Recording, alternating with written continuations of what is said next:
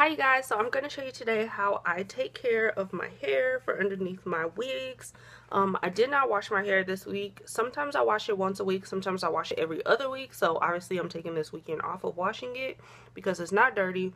I just needed to change my part.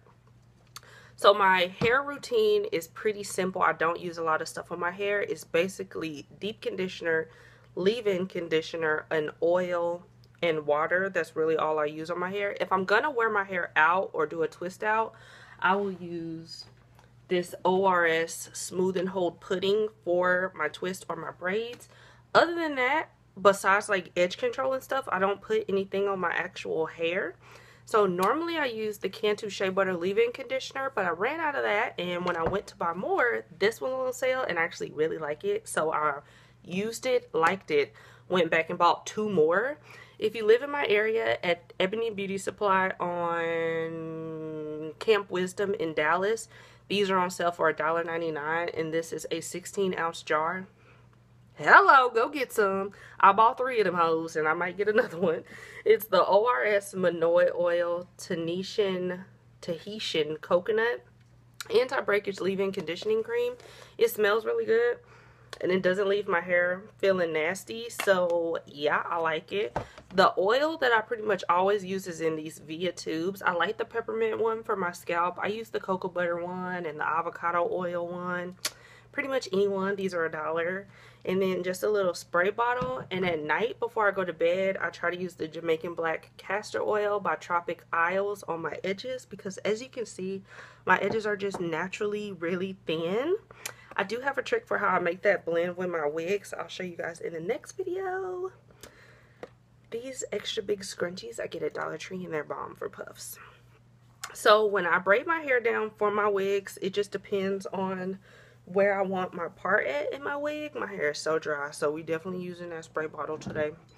I've been wearing my hair in a middle part. Ooh, this is so ratchet. I'm sorry. Ooh, okay.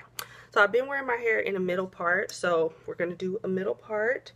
I braid my hair down pretty much in 3 sections so that it's super flat under my wig. I have a mirror above you guys and a mirror right here, so if you see me looking away, I'm just looking in the mirror.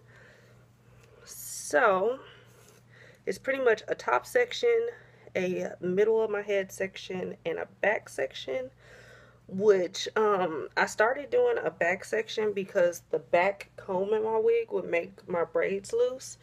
So I started doing a section to in the back, so that when I wanted to tighten those braids, I wasn't having to redo the whole middle and back. So, oh, my hair is dry, y'all. It's dry.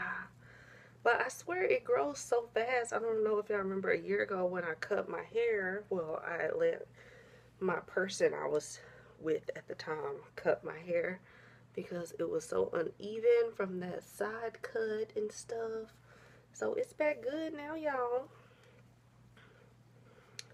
So these sections are going to be braided down by my ears. And then I take a section from the top of my ear all the way around to the top of my other ear. And this obviously don't gotta be perfect because ain't nobody gonna see it. So yeah, I hear you laughing at me. So the back section is gonna go in about 2 or 3 braids. I try to do 3, but when I'm really lazy, I'll just do 2. And then the top section is always about 4 braids, and then these are usually 2 or 3 braids. So I'm gonna do the back section and the middle section, and then I'll come back and show you when I get to the top section. Really quickly before I finish these 2 sections, you may want to see how my hair has grown here in the back, because that was a section that we had to cut quite a bit off of to get it to match that top section. So we're to the middle of the rose tattoo, armpit length, whoop whoop, and this side's a little shrunken because I haven't put the moisturizer on it. But yeah, they're both at armpit length, middle of the rose tattoo. Yeah. So I am back. Okay. I finished the middle section as well as the back section of my hair. I'm going to show you guys. So the back layer has 3 braids, the top layer has 4. That's usually what I do if I'm not being lazy and just put 2 braids at the back. I keep this little rag with me so that I can wipe my hands off when I'm using the oil and the leave-in conditioner. So I do use this Denman brush. It does have some shed hair in it, as well as a comb for parting and some clips or whatnot. So if you notice, the braids are really flat. So with my middle part, it's going to be super, super flat. So we're going to do 3 braids on each side. And this one's going to melt in with the one behind it. Just the way that I do it, since my edges aren't that thick. So I just take my spray bottle and I just mist it enough to where it's wet, not really where it's drenched. I take a little, that's a little too much, a little of the leave-in conditioner. And this is the same routine that I do after I shampoo and deep condition my hair. These are the exact same products that I use. And I use the same products whenever I'm refreshing my hair so that it stays moisturized. A little of the oil. I just rub that in my hands to seal in all the moisture. And then I go in and braid my hair. And again, like I said, these do not have to be perfect because no one is going to be seeing these braids except for your boyfriend. And he gotta love you regardless. So even if you're not good at braiding, you can flat twist. You can put your hair in plaits. Just whatever you have to do to get your hair flat for under your wig so that it's not looking all humpy and bumpy, because that's not cute. Okay, and I really like to stop this braid here and just mesh it with the one behind it, because the combs on this wig that I'm wearing are right at the ear flap, and I don't want that ripping my hair if it's digging into a braid that close to my edges, you know. So I braid that and stop it there. I'm so jealous of you girls with all them thick edges, because my edges have just never been like that. Ooh, it's dry. Ooh, ooh, ooh. And then I part there. Just clip that out of the way. And the same thing. Go in with the water to get it moist. Leave-in conditioner. Yeah, if y'all see that in your store, this ORS Manoy oil, Tahitian coconut, it's actually really good. It's very similar to the Cantu Shea butter. A little oil to seal that in. And then I brush through with my Denman brush.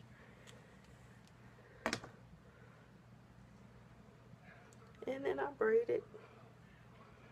And honestly, if this was a wash day, I just wash and deep condition my hair. I rinse out the deep conditioner. I have this little turban towel thing that I got at Dollar Tree. I let my hair air dry in that towel. And once it's dried a bit, not to where it's completely dry, but to where it's still a little damp, I go in and do this routine minus the spray bottle, because again, my hair is already wet from washing it. So yeah, that's my usual routine. And like I said, I do that once a week or once every other week. I don't really like to go that any longer than every other week washing my hair, just because my scalp tends to get pretty itchy if I don't wash it. I know some people's hair really thrives not washing it that often. Andrea, my boyfriend's daughter, her hair is so long and so thick, and she just doesn't wash her hair that often, and that really works for her. But my scalp would be so itchy if I didn't wash it that often. So I'm going to do this other braid on camera, and then I'll do the last 3 off camera. And that's how I do my routine, y'all. So leave-in conditioner, a little bit of oil to seal. So like the Lock Method liquid oil cream, I do liquid cream oil. It's just what works for me and my hair. And when I detangle my hair, I always detangle from the tips up to the root so that I get the least amount of shedding.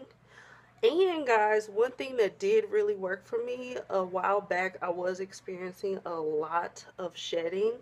I did some research on YouTube and saw that everybody did the black tea rinses in their hair for shedding. That works. Like, you'll notice after your second time doing it, you will have significantly less shedding. That really does work. I just steeped about 5 tea bags in a container of water, put it in a spray bottle, and I would apply it in the shower after I shampooed. That stuff works. So if I ever feel like my hair is shedding a little too much, then I will definitely go back to doing that. And another thing, I'm not sure if y'all noticed on that last braid, I braid my hair down to the scalp, and once I get about 3 passes off the scalp with the braid, I turn it into a twist. It's just easier to take your hair down that way without it tangling, so that you're not getting single strand knots and tangles really bad when you take your hair out. Plus, if you decide to wear your hair out in a puff, when you take your braids down, you have a really pretty curl pattern due to the twist. So yeah, I'm gonna do the other side and I'll be right back to close. Guys, so I have finished my braids. 3 braids at the top, 4 in the middle, 3 at the back. The last thing I do is I take this peppermint oil and apply it to my scalp so that my scalp is not itchy. I go through lots of this oil, which is why I'm glad it's $1. And I apply that all over my scalp, all through the parts. I do this about every other night with oiling my scalp. Lastly, I take my Jamaican black castor oil. I need to buy an applicator bottle for this. I like to apply this at night. I really do this every other night, even though I should be doing this every night. I apply it at night just because I find that Jamaican black castor oil does not mix well with edge controls. It can tend to turn it a different color. So if you do it at night, it has all night to soak in and it will not affect your edge control. I personally like Gorilla Snot right now. I go through my phases. Sometimes I like Murray's Edge Control. That's what I use on my clients. But for my own hair, I have been using Gorilla Snot. So I take this satin scarf from the beauty supply. It's $2.99 around where I live at pretty much every beauty supply. I just apply that to my hair. And I take it around the back and crisscross it.